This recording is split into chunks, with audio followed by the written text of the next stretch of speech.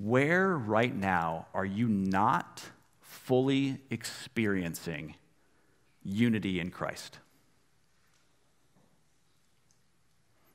Where are you right now not fully experiencing unity in Christ?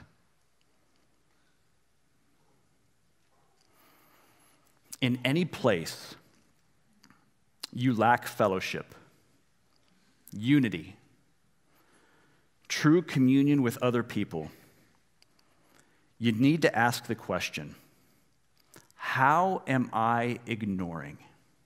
How am I not living in light of? How am I failing to believe in union with Christ?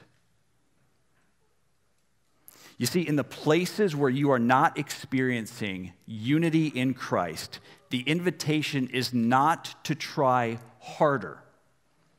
The invitation is to repentance and faith. We pursue unity in Christ first by humbling ourselves before God in repentance, acknowledging where we are failing to believe in our own personal union with Christ, and acknowledging where we're failing to believe that others and those around us are united with Christ. We start by naming the ways we are failing to live into this true reality, and then joyfully we begin to move towards one another by faith.